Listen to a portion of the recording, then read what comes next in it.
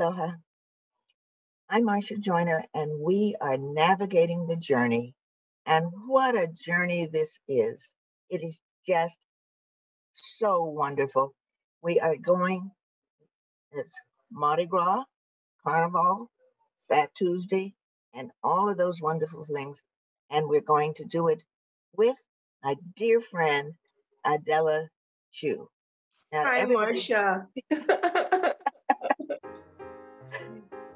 and there she is. That's Adela's music. It's an original piece, and I just wanted you to hear it.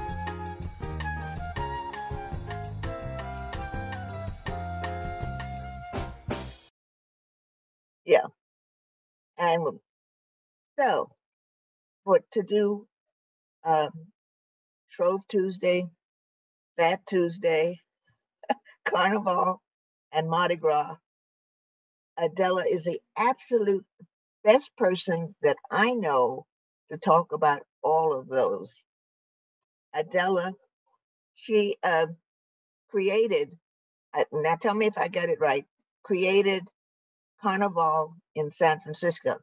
Is that correct? That's correct. I did. 1979, Precita Wow. Park. Yes, that is such a great idea. And now we in Hawaii, we had Mardi Gras and Fat Tuesday, of course, because the Portuguese do the malasadas. Everybody does malasadas on Fat Tuesday. So tell us, what is Shrove Tuesday or Fat Tuesday? The Catholics call it Shrove Tuesday because that was from the French. And so now, what happens? What is that day? Okay, it's the day before Ash Wednesday and right before the beginning of Lent. And you know, we all know that when you have Lent, you have to forget the body, all the carnal things. So Carnavale means to the leaving of the flesh. Yeah. So it's the day before you have to give everything up. And so the idea is you better party hardy because tomorrow, you know, you won't be able to. So that's the reason, that's the word, you know, Fat Tuesday. So you get fat on Tuesday because you're going to get real thin through Lent. So it's something that has been adopted by the Catholic Church, and that's very much has very much of a presence in all the Catholic countries in Latin America. And but in reality, it's something that began way before that. It's actually an old and pagan celebration. During the time of Bacchus, when they were doing the grapes, you know, and they would get down and squash the grapes and stuff, and everybody would get drunk. They would have these bacchanals at the end of the time when they harvested the grapes. And Dios Mono, during the time of the Greeks, the ancient Greeks, was considered the god of mirth, and that was carnival time too. So it goes way, way, way back. But what happened was, as we became Christianized, the Catholic Church kind of adapted it as one of its festivities because it had no choice, because people were so into it that they wouldn't give it up. So it became a Catholic, it became next to a Catholic idea, which is the leaving of the flesh, Fat Tuesday. So now, every place that we know of calls it something different.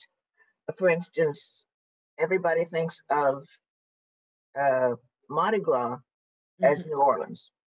You know, that's when you and so what is it different in not every city, but most cities it's different. Well, Mardi Gras is the French word mardi. Mardi means Tuesday, and gras means fat. So it's the same as Fat Tuesday. It's just in French, yeah. And then the bacchanal is something that in the Caribbean, they refer to it all the time as bacchanal. And in reality, in Cuba, they actually do that right after the harvest. So they cut the sugar cane and then they celebrate. But there they do it for 12 days instead of 4. They just go off, 12 days of partying and music and dancing and parades in the street. Well, yeah, after working so hard to harvest the sugarcane, and for anybody that's listening that's lived here long enough, you remember what harvesting the cane was like, with all the smoke and all of the, oh, it was a mess. But yeah, I can imagine. Now you're from Panama, so what's it Yes. like in Panama? Well, it depends on where you were born in Panama because there are certain traditions that are the same and certain ones that are different. Like I have a memory of there being diablitos, which are little devils. It means diablitos means little devils, and these little devils would come out at carnival time, and you would have to give them money or they would whip you. Oh, Yes, and they would actually come to your house and knock on the door.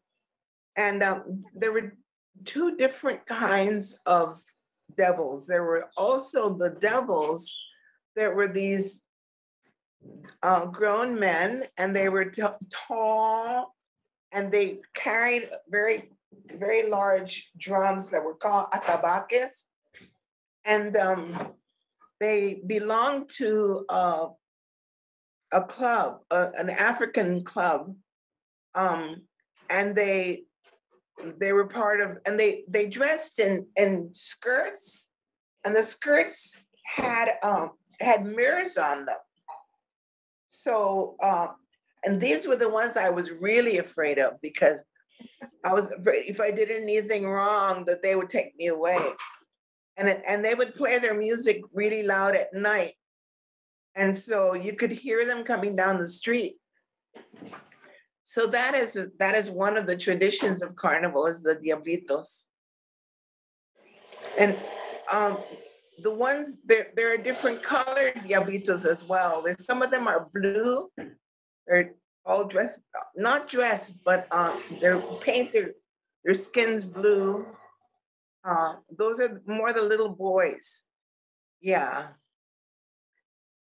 Where I live in Panama now, I don't live there all the time, but we have a house.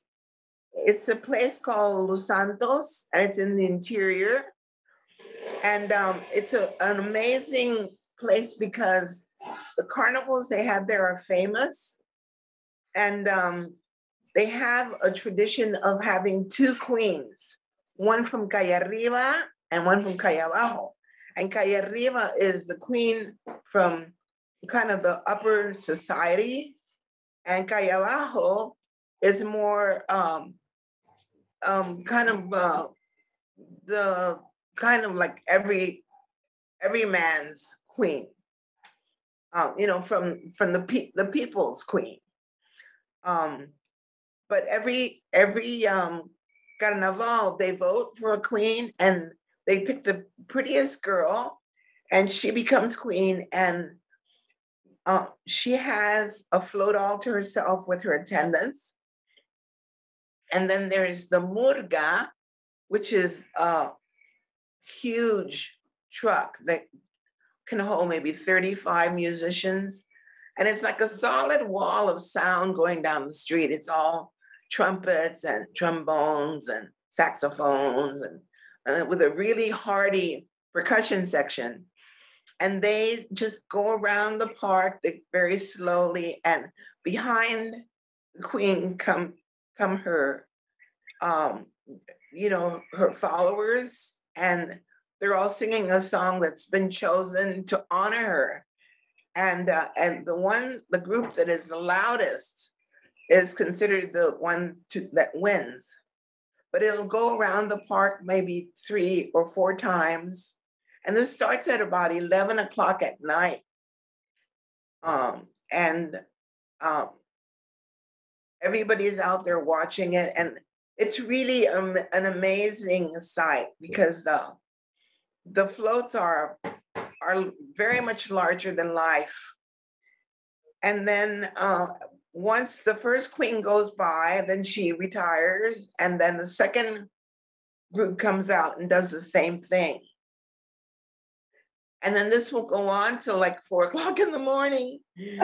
But that's what I remember about New Orleans. It just went on and on and on. It was the huge floats and the what do they call the club? What is it called uh, in French? I guess it is It's like a parade. the parade. But there's each float belongs to a group, a club, or Yes, they have a certain name, and that's what's so interesting because each group in each place has a different name for it. Like in Panama, we call it comparsas. Comparsas are the groups of people, and they have like a theme in common, and they're dressed a certain way, and you can identify them. Some of the places where you go, like if you were in Brazil, for instance, it's an amazingly it's very refined what they do. Like for instance, there might be 1,000 people in one ala, and the ala is the name of the group of people. There'll be several alas in one contingent, and let's say the idea is spring, and there'll be the queen of spring, and then there will be different things, like for instance, maybe people will be flowers, and maybe there will be gardeners, and maybe there'll be, and always the same colors and the same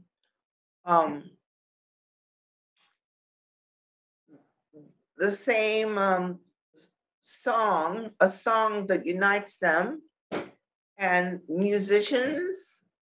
And in Brazil, sometimes there'll be like 100 drummers all doing the same rhythm together. And so it's like that. well, now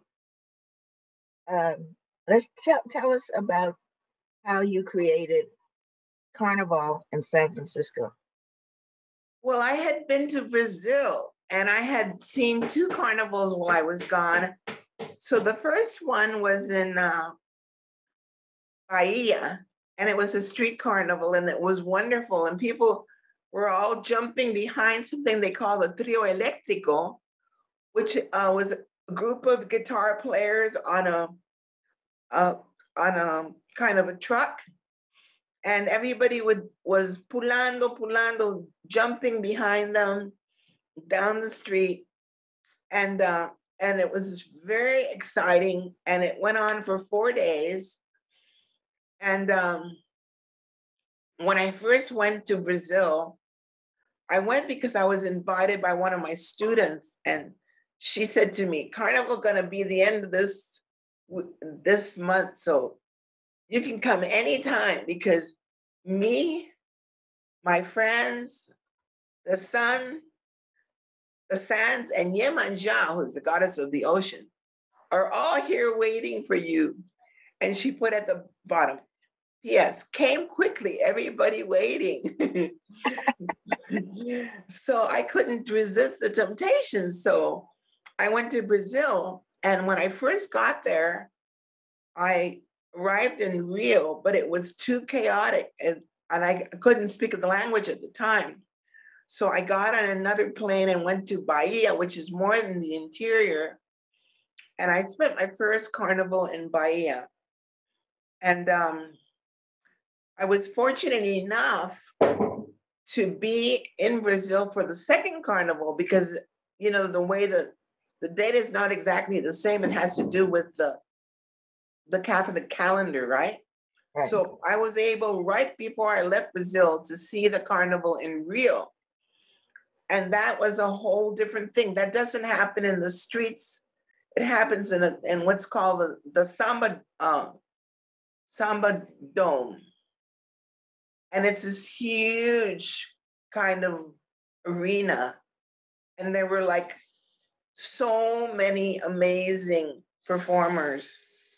And each one of those escolas, they call them escolas, had thousands of people in them. Mangueira for me was one of the biggest ones, and their colors are very bright green and this kind of a hot pink. And Salgueiro is blue and white, and then Beija Flor was used to be a smaller group, but when I was there, it won that year. So every group has a theme and represents the theme through writing a song, and then everybody has to sing the song. If you're in it, you're dancing, but you're also singing the song. And there are unbelievable amounts of really good musicians, and then a lot of famous people will attach themselves, you know, on the floats and sing along. And it's something that goes on and on and on, day and night, literally. You buy a ticket and you can sit there and watch it day and night for 4 days. So that's the level, yeah, that's the level of intensity that we're talking about. Well, now, what I remember, um, all along the coast from New Orleans across Louisiana and Mississippi, all along there, Mardi Gras was big, big, big parades and all of the bangles that they would throw out, and the food, of course, was always food, lots and lots of food. And it was just absolutely, for those of us that was new, it was wonderful. It was exciting to watch the people dance and sing and what have you. It was a crew. That's the word I was thinking of. Crew. Yeah, crew. They say crew. Crew. Yeah. And that was just fabulous to watch and feel like you were a part of something. Yes. Yes. Yeah. So now tell me about you in San Francisco. Say that again. San Francisco, when you in the carnival in San Francisco. Oh, yeah. So I came back to San Francisco and they didn't have a carnival. And I said, this is crazy. A city like this doesn't have a carnival. And I said to my students, well, we're going to have a carnival or I'm going to leave. I can't live in a place that doesn't have one. And so I ended up, because my students said, okay, well, we'll make a carnival. And we started immediately to put one together. And so this was in September. And we started learning songs. And the way that I did my first carnival was I had a lot of students, and I put them into different comparsas. And I did different choreographies for each group. And each group was kind of at a different level developmentally. So my most advanced group, I call the Tribu dos Carajás. And they were amazing. They're like the Indians of the Amazon. They had these little circles on their cheeks. and they're dressed in red, and they had a dance that involved bows and arrows and stuff, and they went with the song, Martin Davila's song of the Tribu dos Carajás, Amazon Indians. And then I had a group called the Susubabae, that was the bird of the dawn. Susubabae is the first bird that you hear in the morning that wakes you up in the morning. And so you have to imagine what that bird looks like and make a costume for that bird, and then dance in it. And so we had su su su su su baba su su su su su baba pájaro lindo de la madrugada, pájaro lindo de la madrugada. We had that as our theme song. And then there was another group that was actually it wasn't the biggest group. The biggest group of all was just the Rainbow Comparsa that came out of all my friends that lived on 24th Avenue in San Francisco. They got dressed up with colors of the rainbow and participated. And then there was another group called the Yemanja Comparsa, because Yemanja is the goddess of the ocean. So people dressed up like different things that come out of the ocean, like squid, or like dolphins, or all kinds. And then of course Yemanja she's a mermaid. So some people came as mermaids, some people came as starfish, people came as all different kinds of beings that come out of the sea, but they had to dress in blue and silver and white. So I was joined by a group of people that were wonderful. They're musicians. Marcus Gordon was an amazing musician who also happened to be a Paido Santo, or he was within a religion, an Yoruban religion, and he invited all the best drummers from the mission to participate.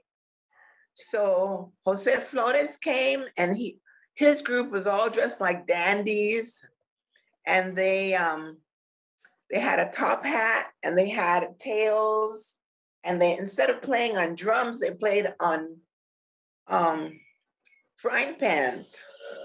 Oh. So they carried their frying pans and played their music like this. And there was another group by a girl who was she put together the money comparsa, and so they were all dressed in green and with lots of jingly, shiny coins, and kind of like a they're dancing kind of like belly dancing. So this was the group of people that found their way to Presida Park, because I wasn't sure if we were going to get a permit from the city to be able to do this. And so I sent my friend who had just gotten a permit. She had gotten a permit to return the sun, to bring back the sun. And it was just a whole bunch of people walking down the street. And so when the people saw her name was Pam Miner, and she wanted another permit, they just gave it to her. They didn't even stop to think that it was for a carnival. So we were able to get the permit, but it was for Presida Park, which is a little park in kind of in the mission. And so we ended up doing 3 times around the park. We paraded around the park, and when we started off, we had about 1,000 people watching us, and there was actually about 400 people that were actually in the parade. and about 1,000 people watching. But by the end of the parade, I looked, and there was nobody watching, and I was a little disappointed until I looked back and I realized that everybody had joined the parade. So we ended the parade with 1,400 people. Well, now here you were in the parade, and Mardi Gras here, which in Chinatown, and Yes. that was a lot of fun. Not quite as grand as San Francisco or any place else, but it was a lot of fun. Yeah. You know what I also did? I also did something called First Night. Yes. And First Night had parades every year. For 7 years, we did parades in the form of like a samba parade. Right. Yeah. And we so worked hard on that one for years. yes, Yes. it was wonderful. It was. It was. We have a song, one of your songs. Hopefully, we can play it.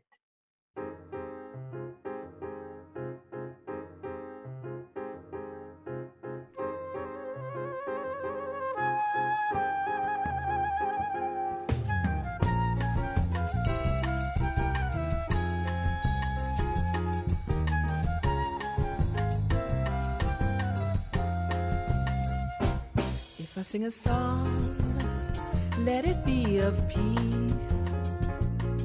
Let it echo over mountains, valleys, and streams. And that song will come back to me, shaded in peaceful harmonies. Peace is what I seek. Is what I see. If you sing a song, let it be of peace. Let it echo over mountains, valleys, and trees. That was the Martin Luther King parade. Yeah. Yeah. That's why I have it. So much fun. Yes. It was a lot of fun. Everybody in the world on your float singing. So that was so That much was the song I wrote. I know. And for peace. Yes, and I'm glad you said that, because we have to. Before YouTube gets hoo-hooed about using other people's music, and so I'm glad you said it was yours. Yes. Yes, yes. It seems now. What are you doing now? Playing where? Well, We saw you we're not last playing year anywhere with COVID, but with COVID. Yeah. our group is still together. Our group is, the name of it is Espíritu Libre, and Espíritu Libre means free spirits. And we play a mix of Latin jazz and sambas and salsa. Okay. And we were playing before at a Mexican restaurant. We're out of time, sweetheart. They're telling me we're out of time. Okay. So we'll have to do this again. Yes. And thank you so much for spending this time with us. And it was fun. We'll see you again. Yes. Aloha.